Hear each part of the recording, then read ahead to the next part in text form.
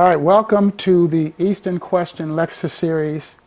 We're now on our second week, or our second session. As you recall, last week we covered the introduction and the history. For a quick recap, so you'll know where we are today. Today, of course, is the 11th, and we're going to talk about Constantine and the Eastern Question and how Constantine played a major role in the Eastern Question. And again, what we said before, we're going to go next week, we're going to talk about Napoleon and the Eastern Question. You'll see some bits and pieces, or you'll hear some bits and pieces of how Napoleon studied what Constantine and others thought about the Eastern Question. And then the following week, which is the 25th of Europe, we're going to talk about that which is extremely important to Seventh-day Adventists, Europe and the Eastern Question, and how the Seventh-day Adventist Church really got propelled from obscurity to notoriety. And then we're going to talk about, in the following week, World War I and World War II, and see how the Eastern Question played an important role in the decisions of many world leaders at the time. And then finally, the last week, which will be November the 8th, we will talk about the return of the Eastern Question. Now, we all know from the article that I showed last week that many journalists already are familiar or have made it clear that the Eastern Question has returned. And the fact of the matter is, it's not that the Eastern Question has returned, it's just that the Eastern Question has not made the headlines as it had made during the previous, probably prior to the early 1900s. And so now, as we look at the Eastern Question and its role in current events and its role in end-time events, let us pray. Let us pray. We open up with prayer and get right into Constantine and the Eastern Question. Constantine and the Eastern Questions. Let us have a word of prayer, if you will. Father in heaven, we thank you again for this day and the blessings. We thank you, Father, for safe travels that you've allowed us to make it here. And we pray, Father, for those who are on their way, that you would hasten their steps and that you would send angels that exceed with power and with strength to be with them. We pray also, Lord, that you will be with amongst us. For your word tells us where two or three are gathered in your name, there you will be in the midst. So, Father, be with us, keep us, order our steps in your way. Remove me, that which is said is that which you would have your people to hear. How prophecy and history are inextricably linked. Be with us is our prayer we ask. In Jesus' name we pray. Amen. So if we remember, we said last week, and I didn't get any disapproval, I didn't get any disagreement. No one disagreed at all that prophecy and history are tied together, and that prophecy tells us what history says has already happened. In other words, when we look at prophecy, we are actually looking at something that is going to happen. And that's what makes the Seventh-day Adventist Church, or that's what made the Seventh-day Adventist Church a remarkable movement. It was a movement that said we trust God, we take him at his word, not only because we were just taking a stab in the dark, but because we had history on our side. And so as we address this issue, of the Eastern Question, as we address all the history we've talked about so far, we have to make sure that, because remember the questions that I gave you, the first question was what? Do you remember? What was the first question? The first question was, what was the Eastern Question? Because if you understand the Eastern Question, you're going to actually be like the weatherman, being able to tell the weather. You can look at the events, and I'm going to show you something shortly. I actually get chills as I'm getting prepared to show you some of these things. If you understand the Eastern Question, you are actually going to be like the weatherman from a world event standpoint. And so again, I want to make sure we review this. And so we look here, and the question is, what briefly stated is the Eastern Question? If you didn't get the answer from last week, this is just a quick couple of slides review, and we're going right ahead. What briefly stated is the Eastern Question? Now, we're using Bible readings for the home circle, the original 1888 version of this book. And if you look, and we're going to talk about this as well, the 1888 version, right after the Eastern question, came the definition of the 7 trumpets of Revelation 8 and 9. So these right here are so linked, the Eastern question and the 7 trumpets, and we're going to talk about that also today, and how Constantine played a major role, beloved. Constantine played a major role in 6 of the 7 trumpets. And so we see here in Bible readings for the home circle, it says, what briefly stated is the Eastern question, and it's this: the driving out or the expulsion of Turkey from Europe, and the final extinction of the Turkish Empire. Now, when you use this word extinction, when an animal becomes extinct, that means it's gone. It's no more around. And so there is an objective in Europe to make sure that Turkey not only is removed from the easternmost part of Europe, but removed completely, and the people of Turkey are to be made extinct, because that's what the term says. Now, remember, as we defined last week, the children of Ishmael will be here until the end of the 6th trumpet. So this is a pipe dream at best by those who are wishing that this would happen. As we continue, it says, with the world-embracing events that follow, or whatever happens after Turkey has been run out, or the people of Turkey have been run out of that physical or geographical land. It has been otherwise described as the driving of the Turk into Asia and a scramble for his territory. So there are 2 things that are included in here: getting Turkey out and getting that territory. Selfish reasons. Selfish reasons. Brother Henry? Did you mean to say the 6th plague instead of the 6th trumpet? 6th trumpet. I'm sorry. Thank you. I meant the 6th trumpet. There are 7 trumpets that we're going to talk about, okay, for a short, brief time when we talk about it. So Turkey, no, I'm sorry. I stand corrected. It's the 6th plague. It's the 6th plague. Right. We're in the 7th trumpet now. It's the 6th plague. And because I've been working on this, I got trumpets and plagues all mixed up in my head. So it's the 6th plague that brings the end of the Turkish Empire. It's the 6th plague. And actually, and because we are talking among friends, okay. All right. And so we see here, there is an objective of European nations, and now collectively, most of the world nations want to see the people of Turkey driven out. Continuing, and Bible readings for the home circle, it says, what scriptures, this is an answer to a question I may well ask, what scriptures are devoted to the Turkish power? And the Bible readings for the home circle, 1888 version, you know 1888 was an extremely important time for the Seventh-day Adventist Church. And so when we look at the 1888 version, it answers it. It says Daniel 11:40-45, and Revelation 9, and Revelation 16 and 12. So there are 3 lines of scripture that talk about the Turkish power in scripture.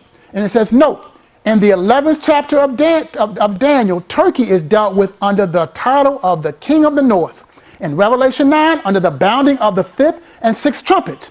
And in Revelation 16, under the symbol of the drying up of the water of the chief river of the Turkish Asiatic possessions, the great river Euphrates. The actual drying up of the river Euphrates was the signal for the overthrow of the ancient Babylon. That's the literal. So I want to talk about something, because I've gotten questions about how did we forget? How did we as a church get to a point where we stop embracing these things? How did we as a church get to a point where we didn't remember our past? Because if we look at ourselves as a church and say, well, how did we get to this point? Then we can find out how do we grab a hold to our past so we can understand the future. Is anyone familiar with the annual council meetings? The annual council meetings, you know, they were just held last week.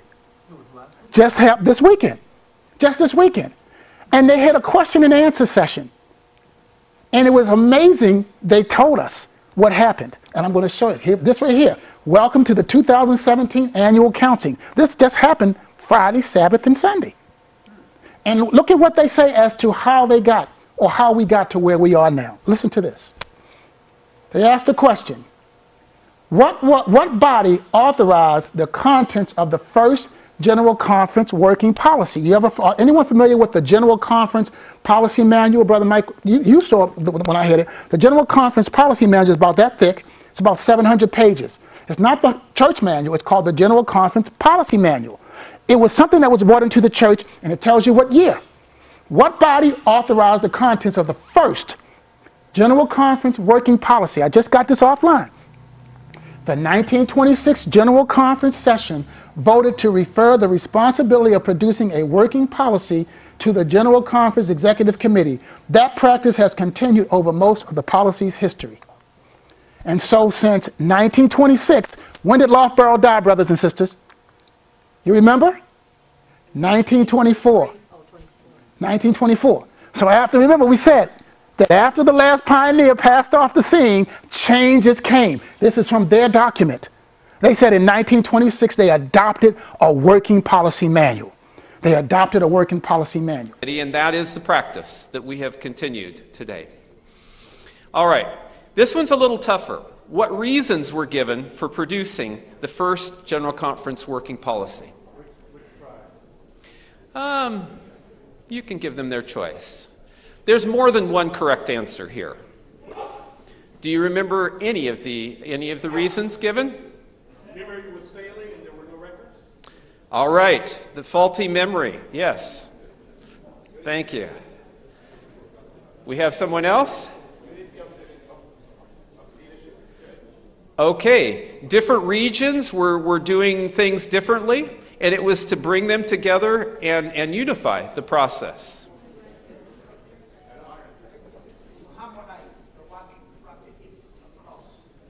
Okay, that's pretty much the same idea.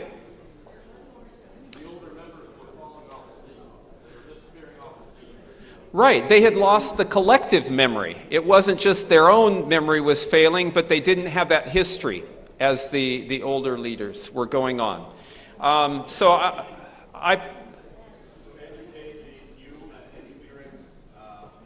That's another good reason. So there's a few here to collect, systemize, standardize the policies, and we've mentioned the memory no longer served effectively. In other words, because there was no one around who remembered how the church had operated in the past, they decided they wanted to adopt a working policy manual, and that became the standardized way of operating the church instead of the way the church had operated before. In other words, since all the pioneers had passed off the scene, and because no one had had any real relationship with the older leaders, they said we have to come up with another way of running this organization. They forgot their past. This is an admission. He admitted that there was no collective memory. Did you hear him say that? So in other words, as a church, they forgot their history. Brothers and sisters, can we continue to go on with the forgotten history? We have to understand our history. And so as we look at what we were talking about, now we can see how we got to the point to where it started back in the 1920s, as early as 1926. And I'm glad that we don't have visitors, because I can be a little more free about what I say. And so as we looked at this last week, we talked about two kinds of prophecy. One is predictive prophecy, which was what the prophets did back in the Old Testament, and John the Revelator did, and Paul to a certain degree. They said what was going to happen. But then we have historical prophecy, and that is historically looking back at what has happened in the past and say, oh, this is what God said was going to happen, and it did happen. Those are the two kinds of prophecies you have. What made us unique as a church, what made us unique as a people, was we looked forward with the prediction in 1838 and said, this is what's going to happen. And that is what made that which became the Seventh-day Adventist Church a noteworthy people. It made people say, these people must know what's talking about. And so now we come to a point in our own existence as a church, as we have one last prophecy to prophesy about.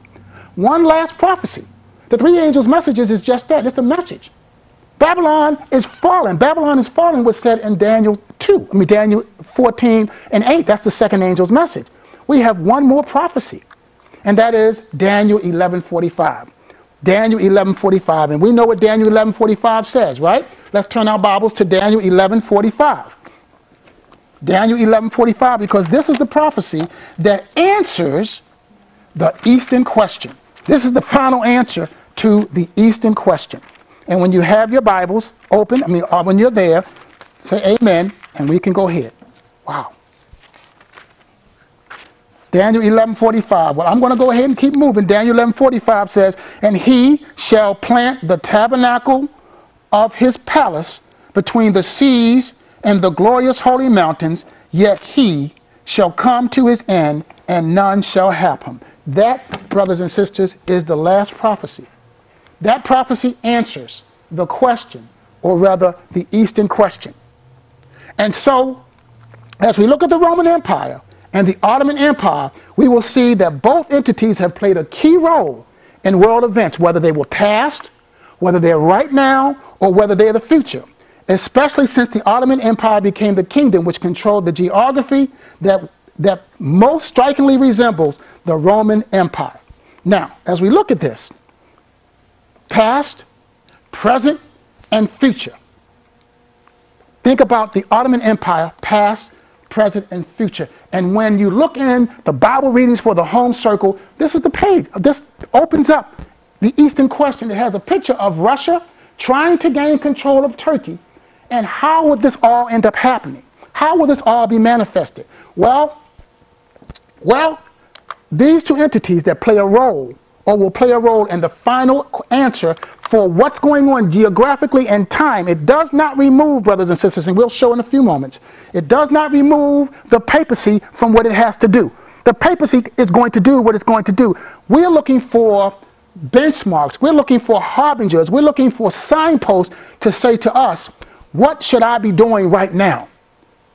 And as you see Turkey and world events, you're going to see what you should be doing right now. As a matter of fact, earlier this year, on May the 9th, 2017, this was in Breitbart. Now, some people may say fake news, but they know something that's going on.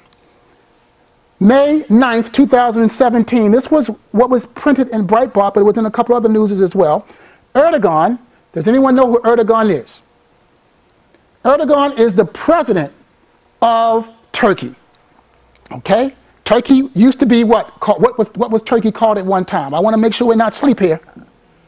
What was Turkey at one time called, or what was it part of? The Ottoman Empire.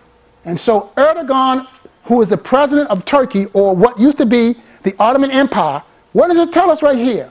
Erdogan, president of Turkey, Ottoman Empire, king of the north, urges Muslims to what? Swarm Temple Mount to save Jerusalem from Judaization.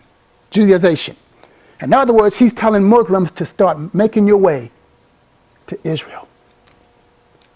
Start making your way to Israel. Brother Henry? I don't know if you got this article on there, but he's talking about telling them, like you're saying, telling the Muslims to reoccupy. Speak up. Speak up. Mm-hmm. And I lost my thought. Oh, come on, Mike. Well, I'll keep going and you raise your hand back.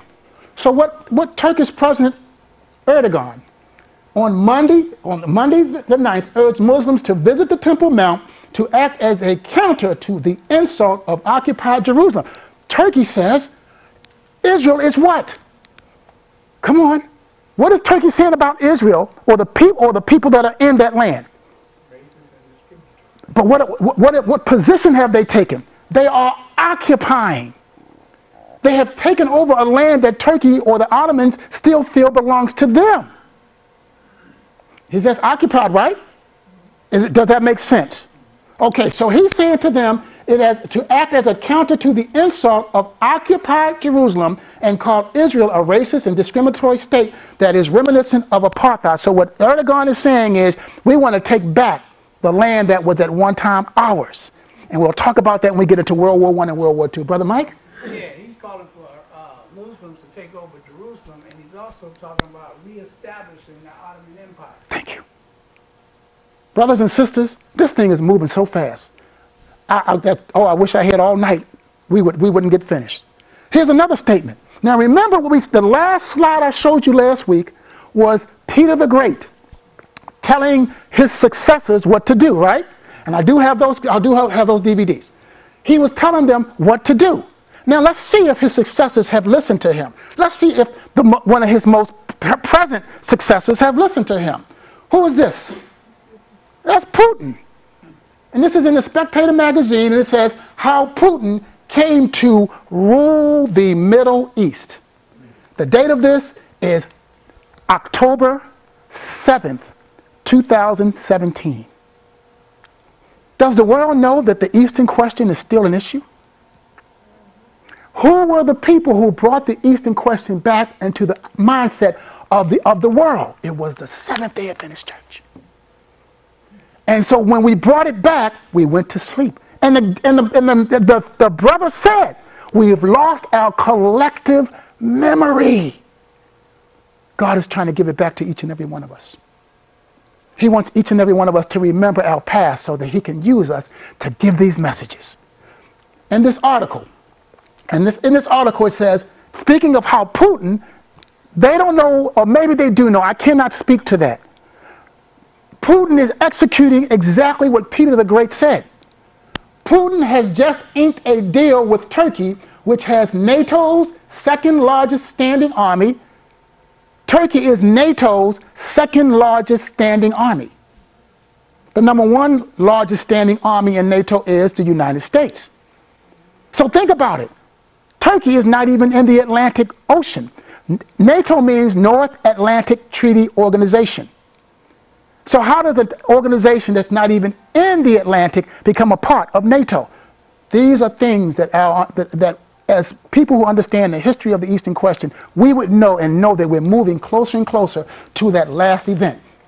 It says Turkey, now speaking of how Putin had inked this deal to sell military weapons to Turkey, the second largest standing army of NATO. That doesn't even make sense because NATO and Russia seem to be or would be at odds. But for Turkey to be able to purchase from the Russians, it says something is amiss between NATO and Turkey. Secondly, the author says, Turkey had shot down one of Russia's planes. Remember that? Now right there, and they didn't apologize for it. It took a long time, remember? He goes on and says, Turkey had shot down one of the planes. It was a deliberate attempt to provoke a wider war by President Erdogan. So in other words, we see the Eastern question getting stronger, excuse me, and stronger and stronger. Continue, it says, it is a testament to Putin's extraordinary diplomatic skills that Russia and Turkey are these days singing each other's praise as never before. And under Russia's auspices or direction, Turkey is working with Iran and Iraq. The Eastern question is back. I don't know how many people got this week. I'm trying to make sure we get everything that I sent out. But this was in the news just a day or two ago, and my wife actually was the one who brought it to my attention. I hadn't even seen this. Turkish tanks are poised along the Syrian border, waiting to start an operation in Syria's Idlib province. That area is one of the de-escalation zones that have been agreed to by Iran, Turkey, and Russia within the framework of the Astana talks. It is one of 4 de-escalation zones, but it is expected to be one of the harder ones to go in and establish because of the presence of a group called the HTS, that is Hayat Tahrir el-Sham. The group is better known by its former name, the Nusra Front. The Al-Qaeda-affiliated group has taken over control of large swaths of territory in Idlib province, pushing out anti-rebel groups that have been fighting the regime of Bashar al-Assad.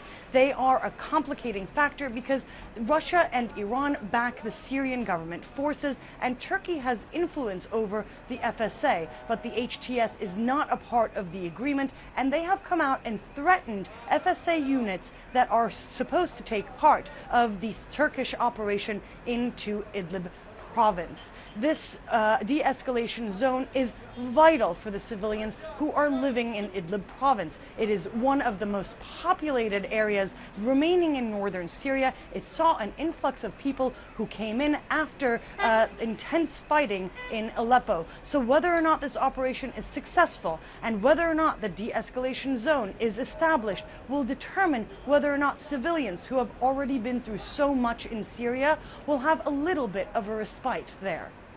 Gültüsüz, CNN. So you see that Turkey is at the border of Syria. And after you get through Syria, what's the next country?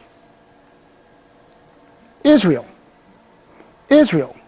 And so Turkey has now entered into an agreement with Russia, Iran, and Iraq, giving them permission to go ahead and be along the border of Syria and ultimately go through Syria. And the Eastern question, brothers and sisters, the answer to it is getting closer and closer and closer. So as we continue looking at the Eastern question, where do we find the earliest roots of the Eastern question? Now, you saw what Putin is doing. We saw the news article, right? And we also see what Turkey is doing. Amen? So now let's see. This is just a refresh of what Peter the Great said back in the late 1600s. We showed this last week. Peter the Great said this. This was his last will and testament. He said, this is what every czar after him was to do. To take every possible means of gaining Constantinople. They understood the value of it. And the Indies, or India. For he who rules there will be the true sovereign of the world. Excite war continually in what countries? Turkey and Persia. What country is Persia today? Iran. Establish fortresses in the Black Sea. The Black Sea sits between Turkey and Russia. Get control of the sea by degrees, and also of the Baltic Sea, which is a double point necessary to the realization of our project. Accelerate as much as possible to the decay of Persia and penetrate to the Persian Gulf. Reestablish, if possible, by the way of Syria, the ancient commerce or the ancient means of buying and selling of the Levant. The Levant is where Israel is. Advance to the Indies, so he's saying go down and expand, which are the great deposit of the world. Once there, in either of those locations, we can do without the gold of England. So what Peter the Great was saying to his successors, don't worry about England. If you get control of this land, then you don't have to worry about gold because you're going to have everything. As a matter of fact, those with gold will be coming to you because you will have all the resources. And so, beloved, Peter the Great understood the Eastern question. He understood that the answer to the Eastern question was controlling what? Turkey. Controlling Constantinople, you answer the Eastern question. But God said what? What did we learn last week from what God's word was? No one will control it until the end. And when the end comes, it'll be too late. And so as we look at Constantine and his role, Constantine, as we said last week, understood that where Constantinople stood, or where it sits, there are three continents that all connect to Turkey. But he wasn't the last person that understood this. In fact, when we look at Constantine, after Constantine understood it, then Peter the Great understood it. And then after Peter the Great understood it, then Napoleon understood it. These are all people who have tried throughout history to be masters of the entire planet. And then from Napoleon, the next person to come on the scene who really tried to do it was Kaiser Wilhelm. He was the Kaiser, or he was the emperor of the German Empire. And he was the person who really got started World War I by trying to get control of Turkey. And then we see here Adolf Hitler. Most people don't know that World War I and World War II were closely connected to someone trying to gain control of Constantinople and establishing commerce lines between Constantinople and wherever their country was, because whoever controlled that part of the world would control commerce. And now we see 2017, who's trying to control it now? Right now. But ultimately, brothers and sisters, don't think that it stops at Putin, because the papacy desire is to control Turkey. It's their desire, and we're going to show that in just a few minutes, And so when we look at Constantine and how Constantine came on the scene, history and prophecy tells us what Constantine would do that set this Eastern question up. Turn your Bibles with me to Daniel 11:24. Daniel 11:24, and we'll see how Constantine came about setting up this Eastern question issue. And when you have it, say amen. Amen. Amen. All right. Daniel 11:24 says, he shall enter peaceably upon the fattest places of the provinces. That's talking about Caesar. And then it has a semicolon that says, and he shall do, this means another person, this means it separates it. And this one says, and he shall do that which his fathers have not done. Have not means, in other words, the person who's given this prophecy is saying that no one before him had done what what he did. And he shall do that which his fathers have not done, nor his fathers' fathers or his predecessors.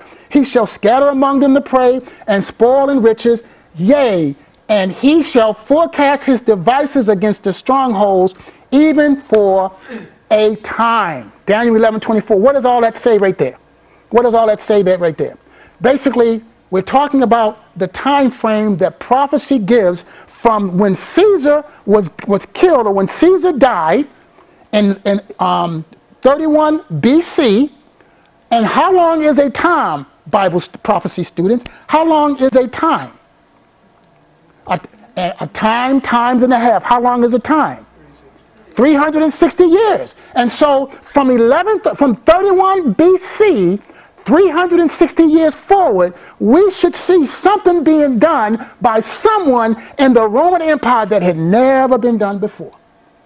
And if you take 331 and you subtract it from 360, and remember there's no year zero. If you take 331, when Constantine moved his empire from Rome to Constantinople, and you subtract 31 years from that, you get the year 330. So Constantine, according to prophecy, says, and he shall forecast his devices against the strongholds. He moved against what he was doing, even for a time, or 360 years. So when he did it, it was 360 years from the time of Caesar. And so we see here by Stephen Haskell, he says, speaking of this land, and the story of Daniel, a pioneer writer says, it has been the contested point among the nations of Europe since the continent has had nations to contend, and according to the prophecy of Daniel, it will be the bone of contention to the end of time. It is a fact worth noting that the city was founded in the year 330 AD, exactly 360 years, a time after the victory of Octavian over Antony at Actium. Because remember, because they killed Caesar, and then the person who succeeded Caesar was his stepson. His stepson, Caesar, the next Caesar, and Antony fought against each other, and Cleopatra and Antony worked together. And so it was Caesar Octavius who fought against Antony and Cleopatra in 31 AD. And so it says, after the victory of Octavius over Antony at Actium, which placed him as sole ruler of the Roman throne. So when Caesar Octavius in 31 AD conquered Antony and Cleopatra, 360 years later was when Constantine did something that his fathers had never done before. And what was that? He moved the capital of the Roman Empire that stood there since the 700s, from 700 to 300, almost 1,000 years, he moved the capital. But Constantine didn't realize what he was doing. He was doing something that he wanted to do, but he didn't realize that he was fulfilling prophecy, because the prophecy says in Daniel 11:25, Daniel 11:24, and he shall peaceably, and he shall enter peaceably even upon the fattest places of the province, and he shall do that which his fathers have not done. Constantine was not doing this because he was thinking about setting a different precedent. He was doing it from a strategic standpoint. And it says here, the story of Daniel the prophet, again by Stephen Haskell, he says, He indeed performed that which neither his father nor his father's fathers had performed. He left to his heirs, or his sons, a new capital. Rome was no longer the capital. Constantine was the capital. So that was something new that he left for his sons. He left a new policy. In other words, they were trying to go even further than ever before. And a new religion, because he left one religion over in Rome and he adopted a new one, which was Greek Orthodox. No one had before dared to think that Rome could be quitted or Rome could be left. Constantine selected the site of Constantinople with more than human wisdom. Let that sink in for a second. He chose that land with more, he didn't get the inspiration to do that from some human being. Because how do you look at Constantinople and realize that you got Asia, Asia Minor, you got Africa, and you got Europe, all of those areas, all those continents around that area. Something had to inspire him. I don't think it was the Lord. It is formed by nature to be the center and capital of a great monarchy. So when Constantine moved from Rome to Constantinople, he was upsetting the balance of things. He was drawing attention to what was going on. John Clark Redpath says this, a different historian. He says, with the establishment of the empire of the capital of the Roman Empire at Constantinople, a great tide of population set in the thitherward from the west. What does that mean? This is a class, so what does that mean? Let's look at what it says. With the establishment, okay, he moved his empire that was at the capital of Rome to Constantinople. A great tide of population set in that direction from the west. So what did that mean? Come on. The people started moving. In other words, like I said last week, if you move, what is the biggest business in Washington, D.C.? Government. If the government of Washington, if the government of the United States moved from Washington, D.C. and moved to, let's say, Tennessee, what are the people who live in Washington, D.C. who have business to do with the government going to do? They're going to move with it. And so, see, Rome was like a big fat cow with a lot of udders. And everybody was drinking from Rome. And when Rome moved, everyone else started moving as well. Artisans, skilled labor, regular people, crooks, you name it, everyone was moving from Rome to Constantinople. And as a result of that, it was great was the gain from an administrative point of view of the transfer of the seat of government. Rome, the city Rome was what? Displaced. Why was Rome displaced? All the population left Rome. So how do you feel if you're Rome and Constantine takes all the population and along with him eastward? And so Rome was displaced from the geographical center of the imperial dominion. In other words, Rome was no longer the center. Now Constantinople became the geographical center. He continues and says, Constantinople was a natural focus. Around her lay the provinces of the empire.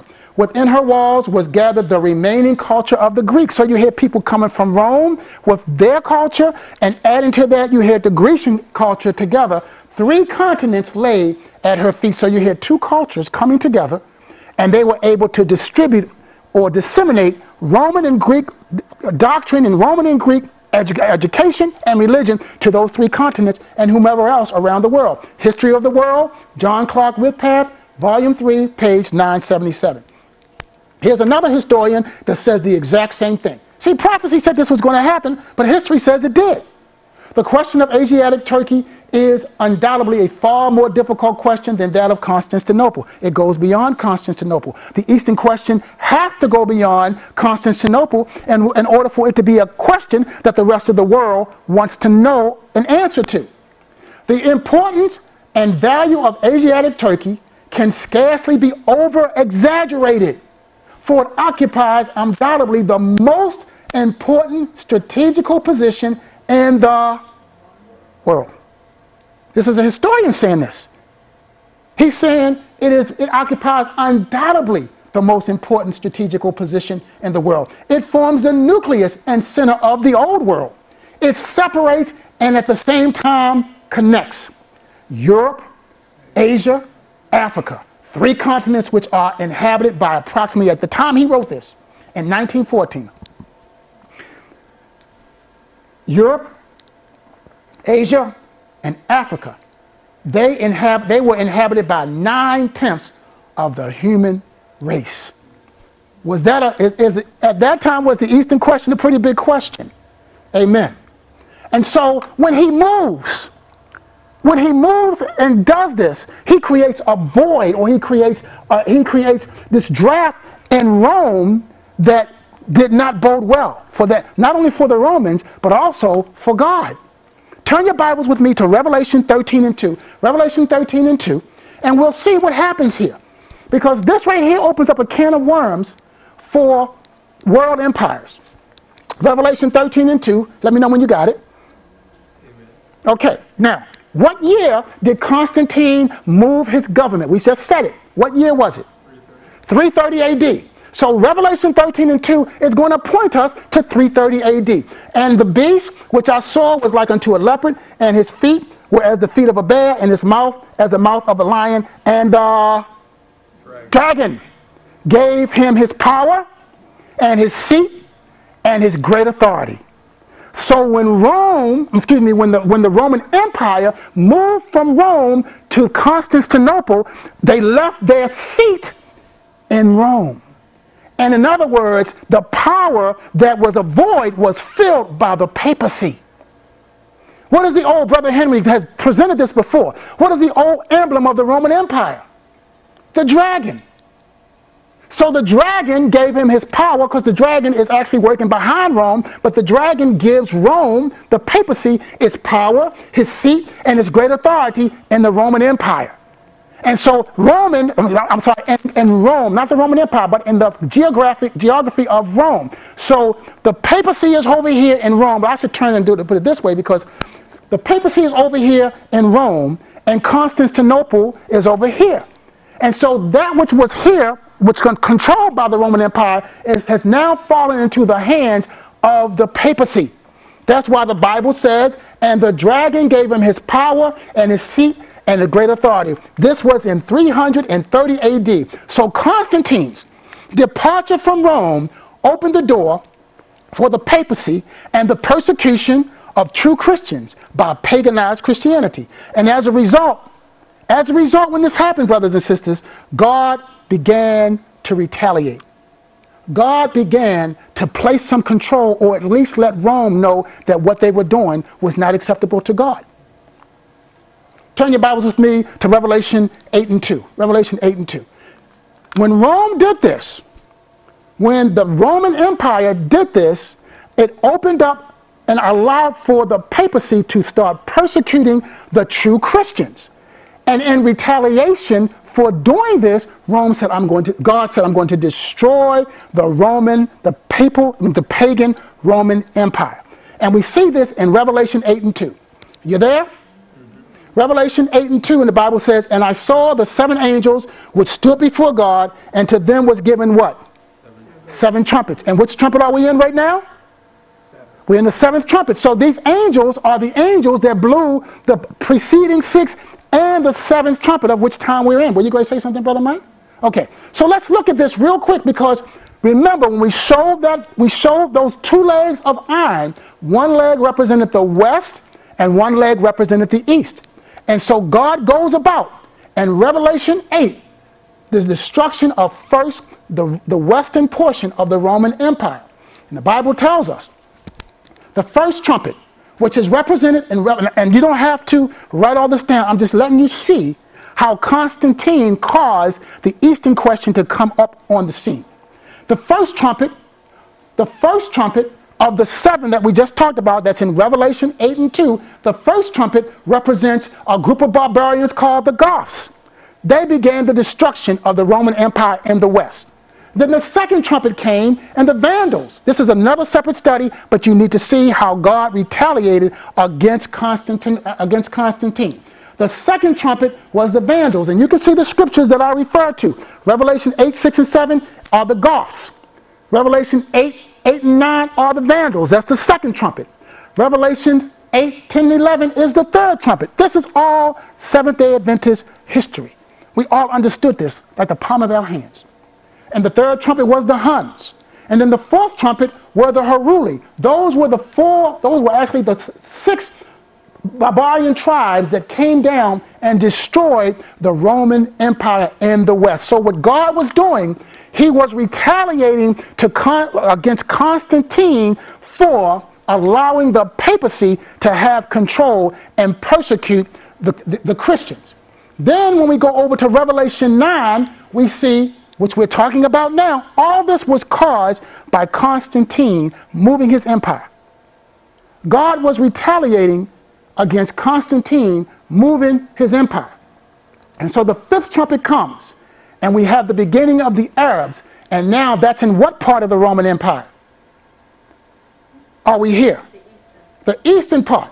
And so the West has been destroyed. By 476, the Western Empire was destroyed. But in 632, now God uses the Muslims. He brings the Muslims on the scene, or rather the Arabs, and then the Muslims on the scene, because the Arabs become Muslims.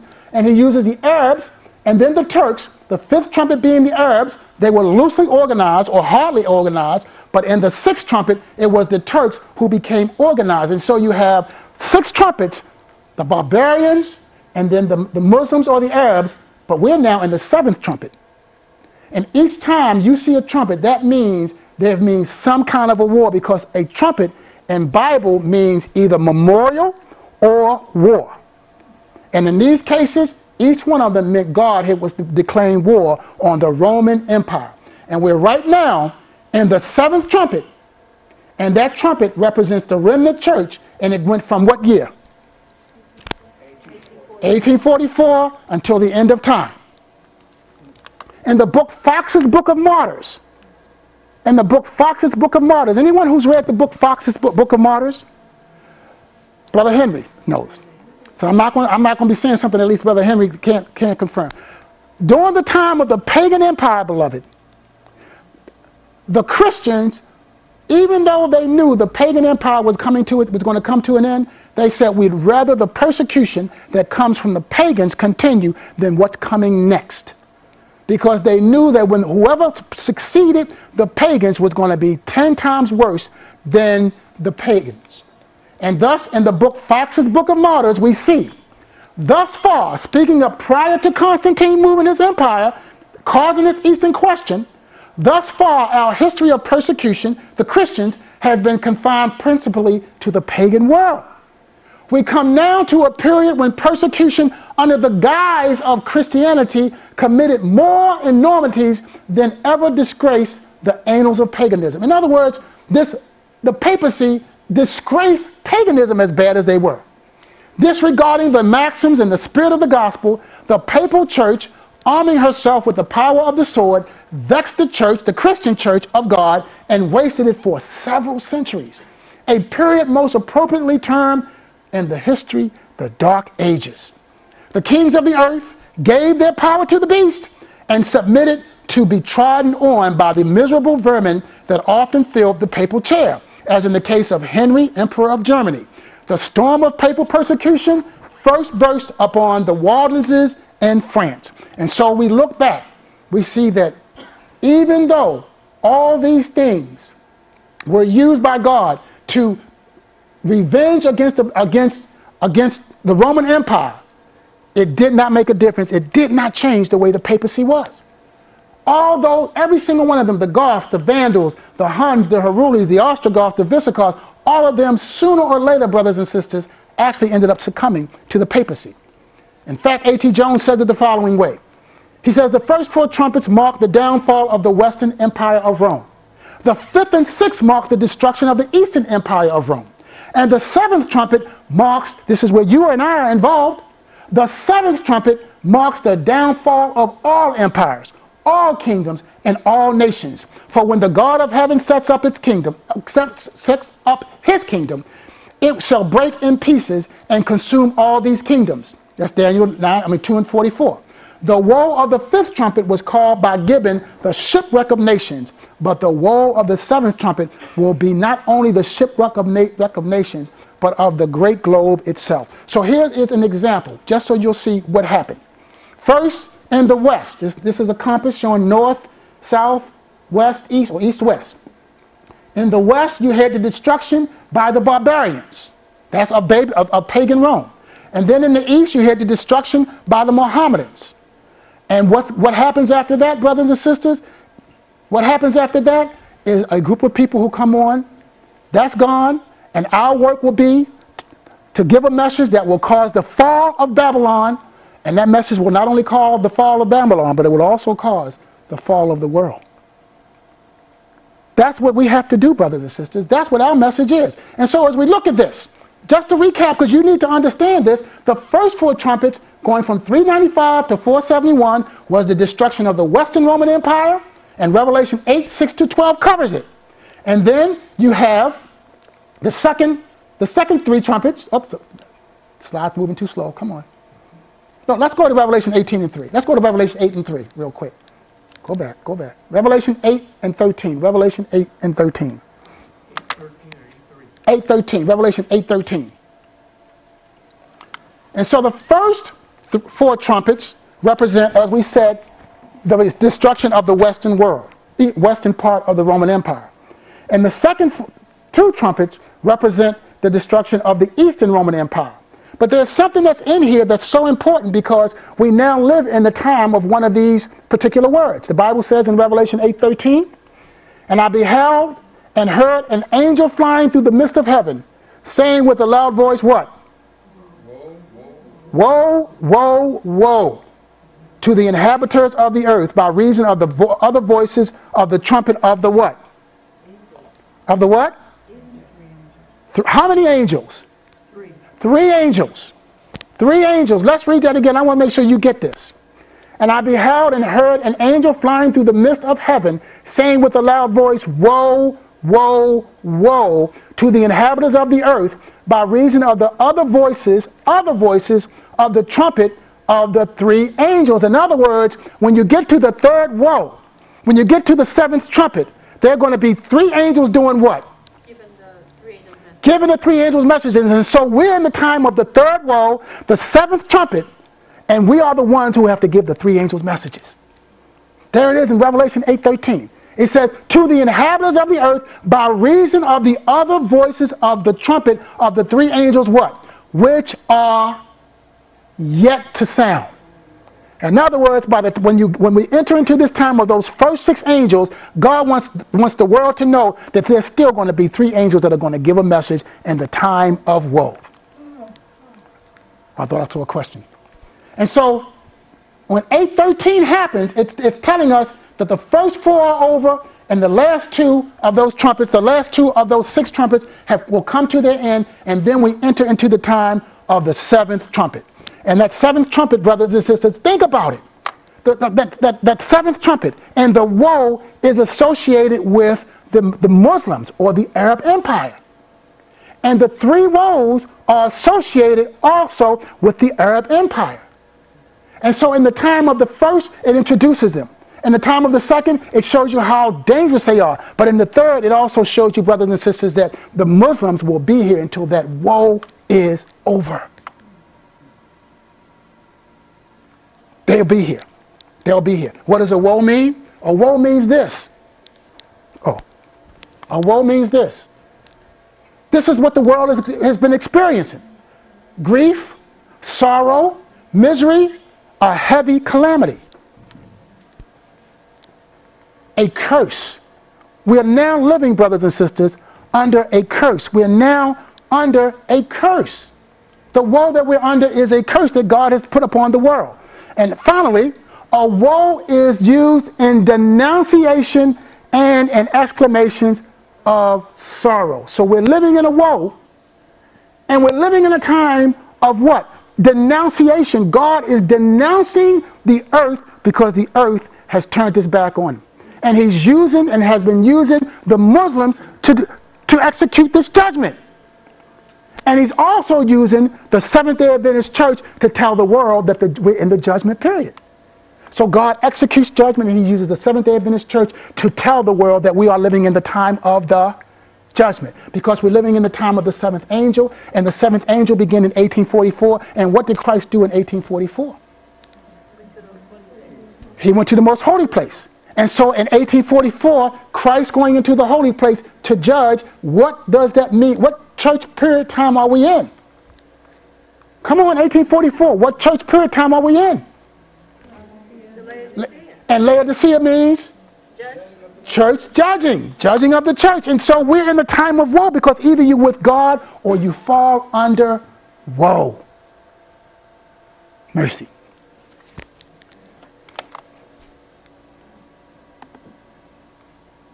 When we look at the Muslims,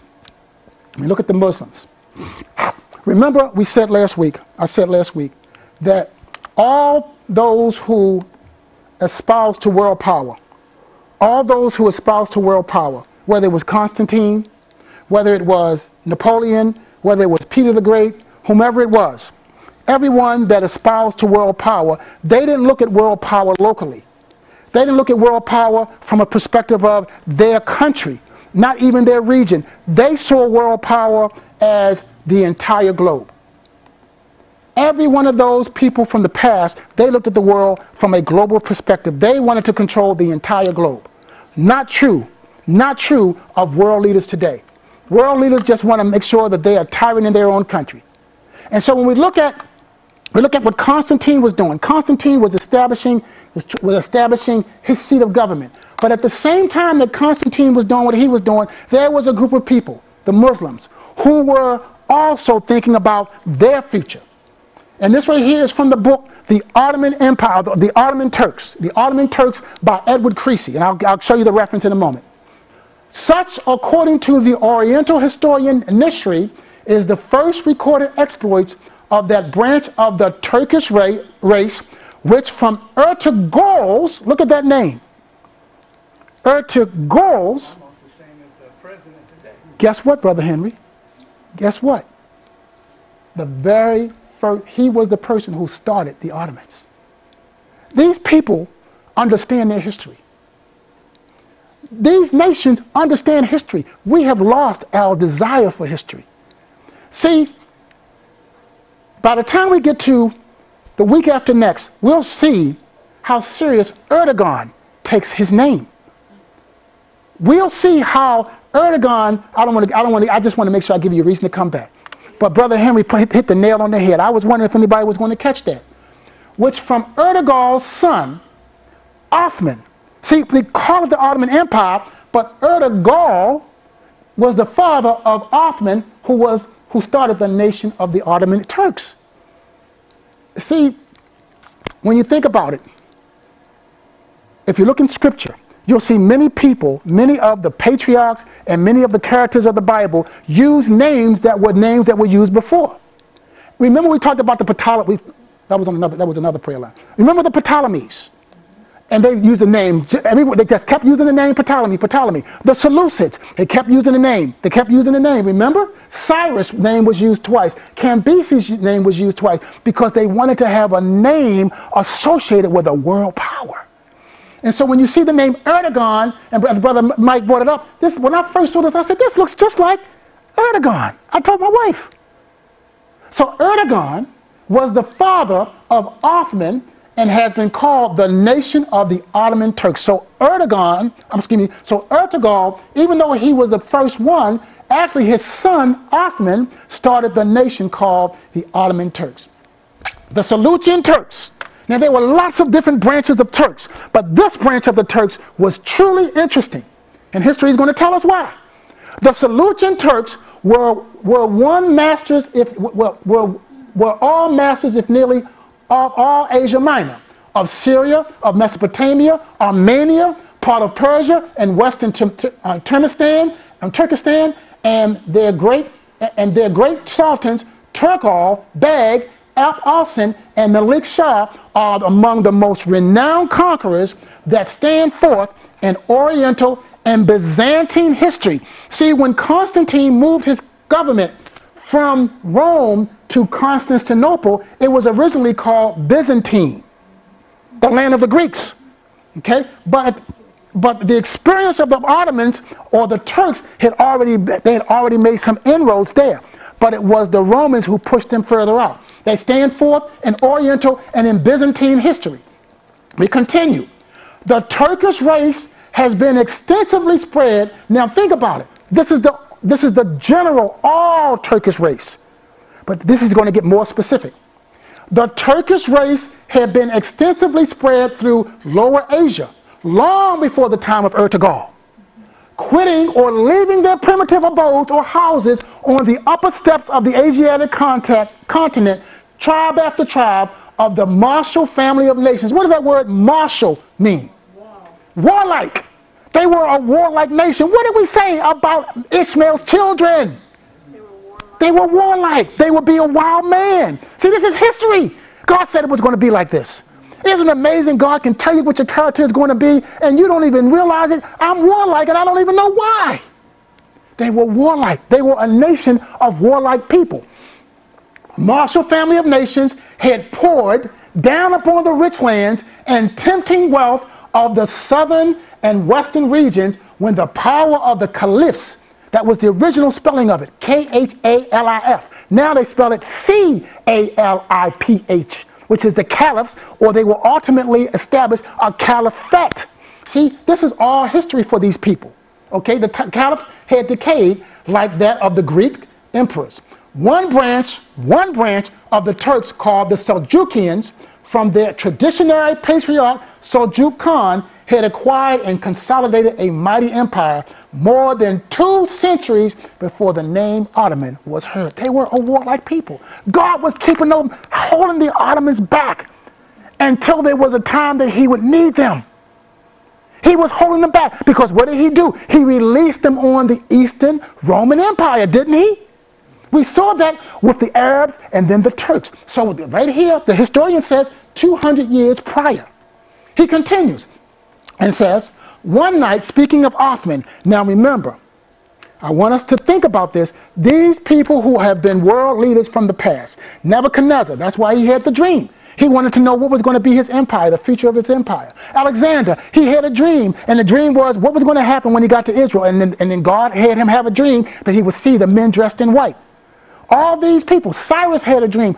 All of them had dreams. And they had dreams of world dominance. And so one night, when Othman was resting, he fell asleep. And he dreamed a dream. Suddenly there arose a mighty wind and turned the points of the sword leaves toward various cities of the world, but especially Constantinople. Constantinople. That city, placed at the juncture of 2 seas and 2 continents, seemed like a diamond set before 2 sapphires and 2 emeralds to form the beautiful precious stone in a ring of a universal what? Is he talking locally, brothers and sisters? Is he talking about a continent? Is he talking about a hemisphere? Or is he talking about the whole world? He had a dream that he would control the whole world. Othman thought that he was in the act of placing the visioned ring on his finger when he awoke. History of the Ottoman Turks by E.S. Creasley. And so that's been his goal ever since. That's been the goal. But that wasn't initially his goal. That was what actually, because of his character, it's been there. God said they would dwell in the presence of what? All his brethren. Othman has always wanted, the Ottomans have always wanted a universal empire. Let's see the beginnings of it. So let's fast forward it. Let's fast forward and see how it materialized. Let's see how it materialized. Because even though he had that desire to have it, there still needed to be another motivator. History of the World by John Clark Whitpath. And remember, this is a lot of history. Hope you understand this is a lot of history, and we got less than 10 minutes. John Clark Whitpath tells us the following about Muhammad.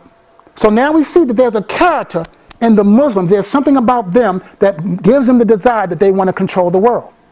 Now Muhammad, he has very simple beginnings. Whitpath says, while engaged in carrying on in the linen trade, Muhammad, became acquainted with the rich widow Khadijah, living at a town of Hajjah. Her, though much older than himself, he presently married, thus obtaining a faithful wife and a large estate. He thereupon gave up the business of watching flocks and lived at Khadijah's home in Hajjah. What's wrong with this picture? What's wrong with this picture? Let me add to it this. Khadijah was 51. I'm sorry, Khadijah was 31, and Muhammad was 1920. What's wrong with that picture? Well, that's good to say married for the money. That's about right. That's right, almost right between the eyes. But Muslims marry women typically what? Younger. Even Arabs marry women typically younger because the Muslim faith hadn't started by this time. So there was something unusual about this marriage. But Redpath continues and says this. I'm sorry, I got the age wrong. From the age of 26 to 35, Muhammad passed the time as I think it was early 20s. From the age of 26 to 35, Muhammad passed the time as an Arab citizen in private life. About the year 594. Now, Revelation 9 brings us in to about 600. So here, this right here is lining up with prophecy. About the year 594, however, he was brought to the attention of his countrymen in a conspicuous way. The idolatrous temple in Mecca was called the Kaaba. Anyone familiar with the Kaaba? This is all about the Eastern question, so we need to know these things. What is the Kaaba? You ever seen that big black box in Arabia? You ever seen pictures of that big black box? Some have, some haven't. There's a big black box that's supposed to have been brought there by the Holy Spirit and dumped in the middle of in Mecca. And they travel around it every year. You ever seen that big? Y'all haven't seen that big black box? Okay, I'm gonna have to add that to one of my slides. Anyway, the idolatrous temple in Mecca was called the Kaaba. When the patriarch Abraham, look at how the Muslims saw themselves. When the patriarch Abraham lived at that place, the angel Gabriel gave him a white stone as an emblem of the original purity of the race. Over the stone, the temple was built. With the growing wickedness of the world, the stone became as black as pitch. This is Muslim history. This is Muslim history. This stone is probably about if you took this building, it's because it's cubical. It's the same size on each side. And the people, they come and they make their pilgrimage to Mecca and they travel around it, and only real Muslims can go there. But this is not the reason for this information. The Kaaba had now become dilapidated and the edifice must be rebuilt. This was accordingly done, but when it came to the sacred task of removing the black stone into its new resting place, the chiefs fell into violent quarrels as to who should perform the work. At last it was agreed that the matter should be dedicated by arbitration, and Muhammad was called from Hajjah to be the umpire. On coming to Mecca, he performed his difficult duty in a manner highly satisfactory to all concerned. It was the first public transaction of the Prophet's life. So he gained notoriety with the Arabs in Mecca because he umpired just to say how the stone should be taken care of. Redpath continues and says, it appears that the dispute of the chiefs about the black stone of the Kaaba made a profound impression on Muhammad's mind. To a man of his clear understanding, it is likely that the quarrel appeared in its naked absurdity. He may have said to Khadijah on his return home that the fathers of the race, Abraham and Ishmael, would be ashamed of such wranglings as he had lately witnessed in Mecca. But we get a consistent message on what happened here. Now, nobody can see that, can they? That's hard to see. Can anybody see that? Huh? Yes? You can see it? Oh. This is a book. Has anyone ever heard of, I think Brother Henry, you probably are familiar with this. Anyone ever heard of Jack Chick? Just 2 people, 3 people. Jack Chick. Jack Chick makes some really, he has some information he has is really good, and some stuff is a little, it's not that he's way out, it's just that he doesn't have a good understanding of hell. But Jack Chick Jack Chick was able to get Alberto Rivera to do a comic book series. It's true, but it's done in a comic book form. And he does one about the prophet, and he's talking about Muhammad. And he tells us how the Catholic faith, or the Catholic Church, began the Muslim faith. Alberto Rivera was a Jesuit. They tried to kill him 3 times, and they were successful on the 3rd time. And he tells us this and telling us how the Muslim faith got started. He said about 610, Muhammad claimed he had vision from Allah and a majestic being whom he called the angel Gabriel and said, "You are the messenger of Allah." This began Muhammad's career as a prophet. I can't even hardly see that myself. Okay. This began Muhammad's career as the prophet of Allah. From that time on, Muhammad continued to receive messages which he claimed came from Allah and until his death. With the help of his wife's Roman Catholic cousin, Waraka, the prophet was able to interpret these messages. Some of the revelations were placed in the Quran in 650 AD. Other writings of Muhammad were never published. Okay. Oh, go back. Come on, go back. In the Vatican, this was the cardinal who knew all the history of how the Muslim faith was started. Well, he wasn't the only one, but he was the teacher of the Jesuits, of which Alberto Rivera was one. He says, in the Vatican briefing, Cardinal Bay told us this: a wealthy Arabian lady who was a beautiful follower of the Pope played a tremendous part in this drama. She was a widow named Khadijah. She had given her wealth to the Mother Church and repaired to the convent. While there, she was given a strange assignment and went back into the world. Her job was to find a brilliant young man who could be used by the Vatican to create a new religion and become the Messiah for the children of Ishmael. So you wonder who started Islam? Rome started. Now watch this. Because of time, I'm going to go ahead and just tell you this, but you can get the slides. Rome raised up Muhammad so that Muhammad could start an army and attack Israel. Because Rome wants to be at that seat, at that specific seat of power. They want to be where Israel is. And Rome influenced Ishmael to go down to Israel. Not Ishmael, but Muhammad and Muhammad's army to go down there. 200,000 men. They went down to Israel and they routed Israel. But when the time for the payback came, the Muslims said, we're not going to give this land to you, the papacy. And here's what he says. He says, the Pope realized that what they had created was out of control when they found out that the Muslims were calling His Holiness an infidel.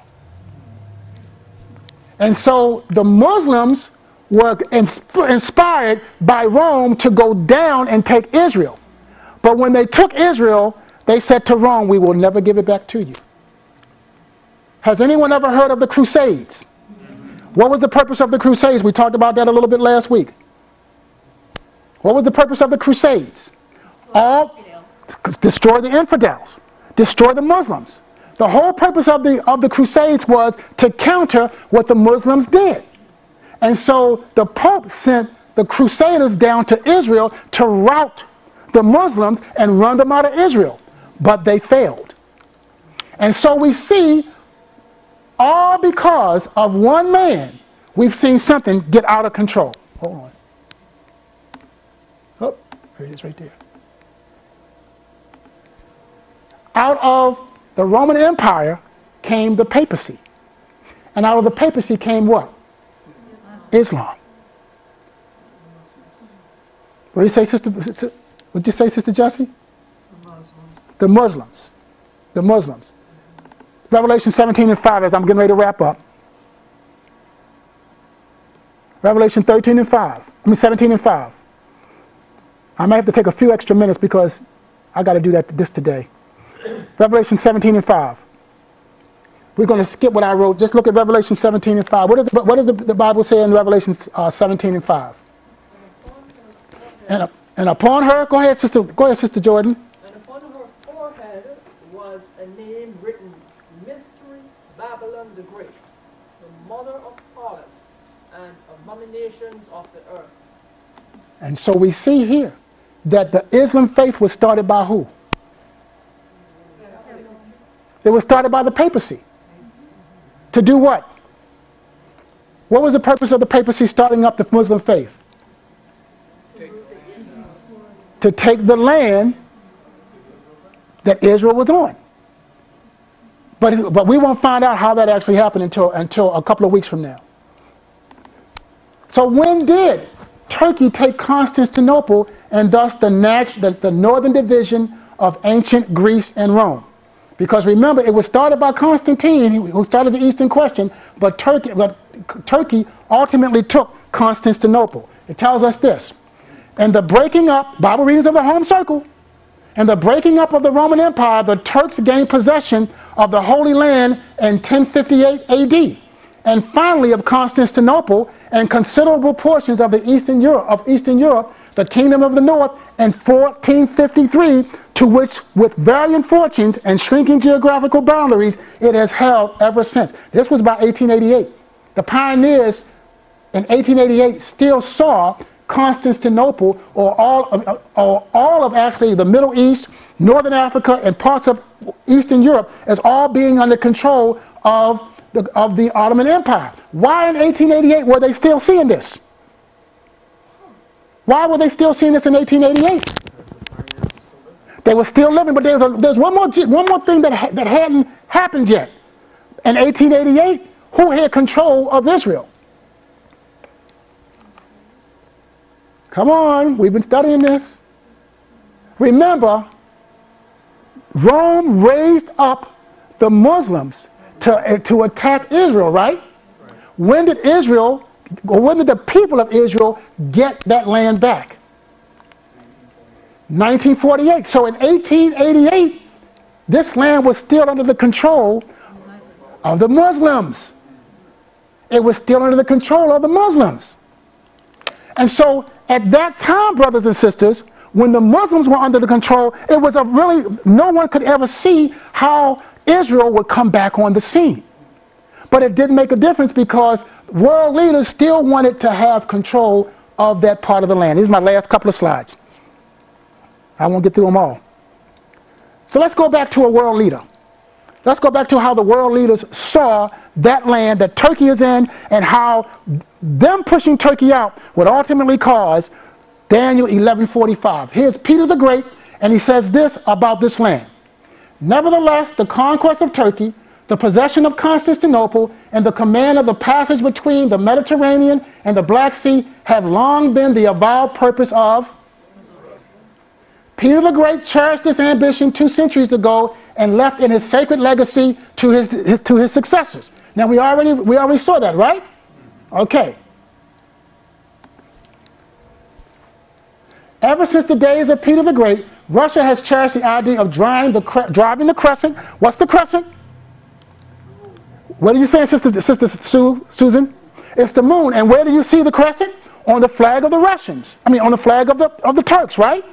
Okay, so Russia has cherished the idea of driving the crescent from the soil of Europe.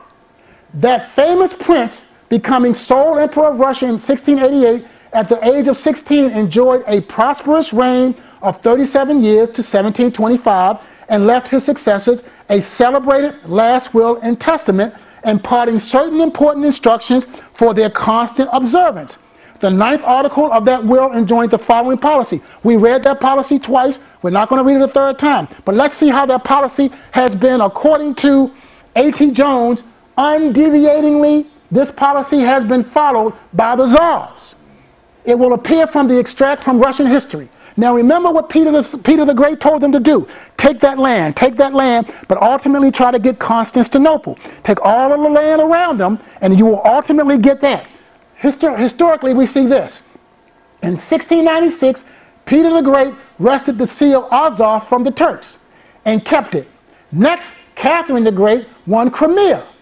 In 1812, by the Peace of Bucharest, Alexander I obtained Moldavia and the prettily named province of Bessarabia with its apples, peaches, and cherries. Then came the great Nicholas, who won the right of the free navigation of the Black Sea, the Dardanelles, and the Danube. Is Peter the Great's wishes being fulfilled? Had they been fulfilled by them? Do you think Putin doesn't know these things? You think Putin don't know these? He does. And look, brothers and sisters, every single one of these people, I turned it too fast.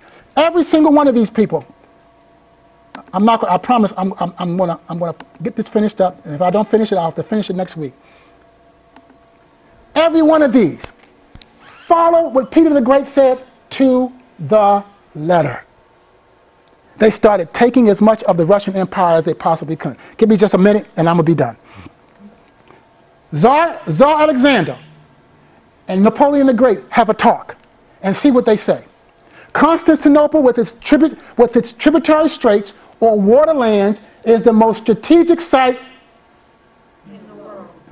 When Napoleon and the Tsar Alexander, those two pictures you just saw, sat down at Tilsit to divide the world between them, Alexander is said to have pleaded with Napoleon, give or take what you will, but give us Constantinople. For Constantinople, my people are prepared to make any sacrifice.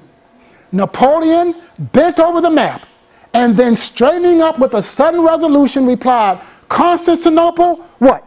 Never. Why? That means the rule of the world.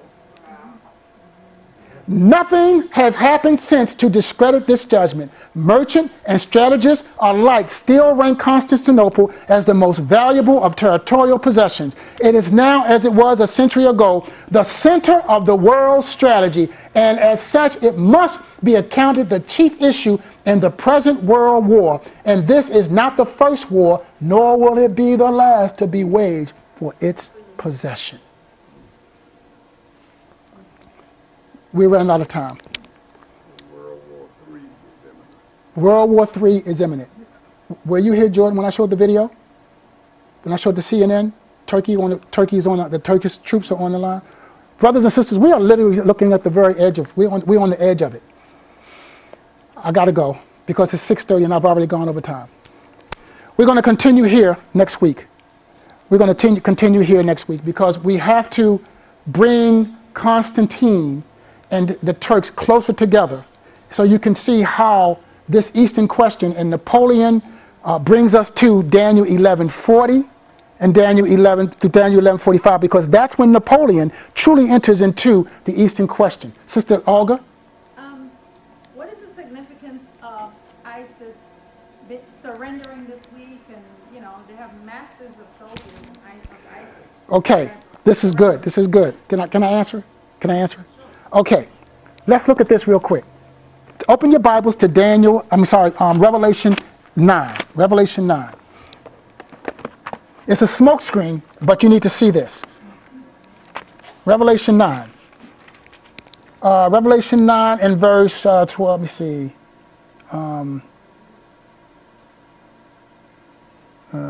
200. Okay, Revelation 9 and 16. Are we there, Revelation 9:16? And the number of the army of horsemen were what? 200,000. 200,000, and I heard the number of them.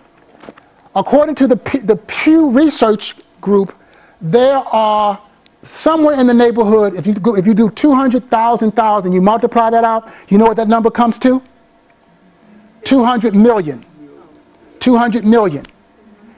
According to the Pew Research, there are 200 million radical Islamic people throughout the world. And so that the ISIS thing is just to distract and make you think it's not an issue.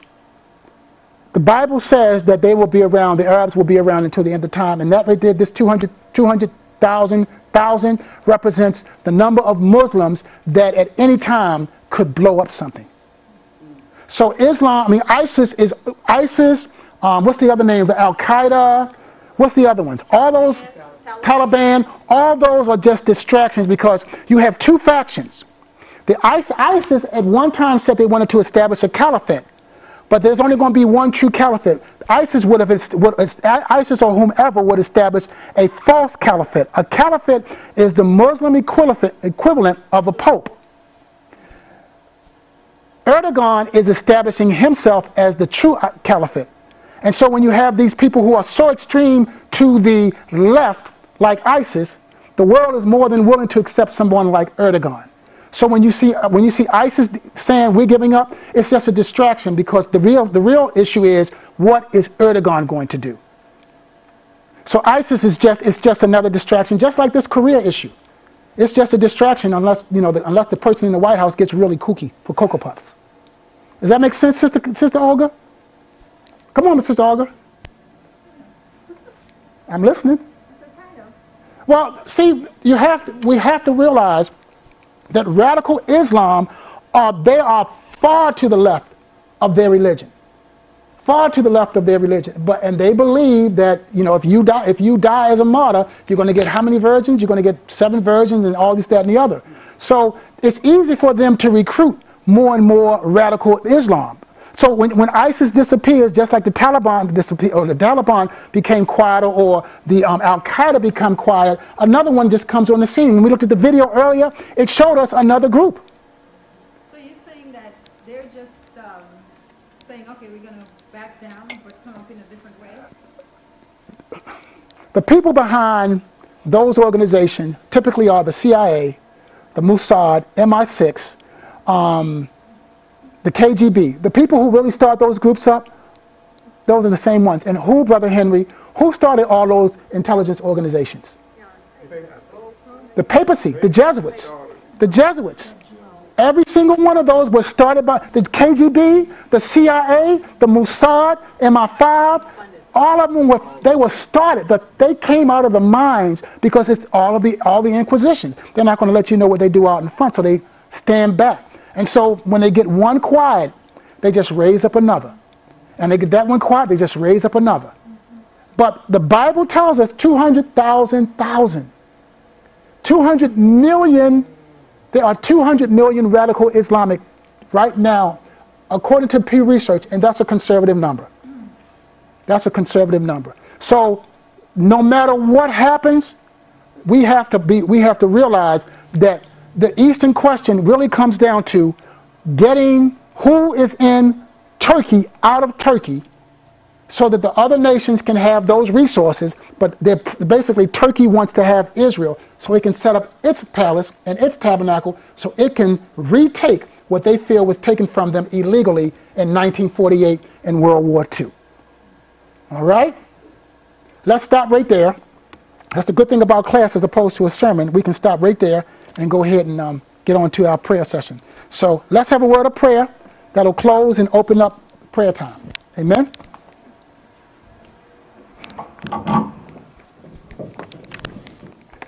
Father in heaven, again, we thank you for this day and for the blessings, for your mercy and your kindness towards us. Lord, we don't want to have a loss of collective memory. As we learned earlier, it has been because of a loss of collective memory that we have been hoodwinked. We have been bamboozled into believing one thing when, Father, you never changed. You say, I am the Lord God, I change not. And there is no shadow of turning to you. And so, Lord, we ask that you will forgive us for our slothfulness with our time, and that you will show us exactly what you would have us to do in giving the 3 angels messages and understanding what it is that we are to do for this community, for our families, for our relatives, and for all those who come in contact with us.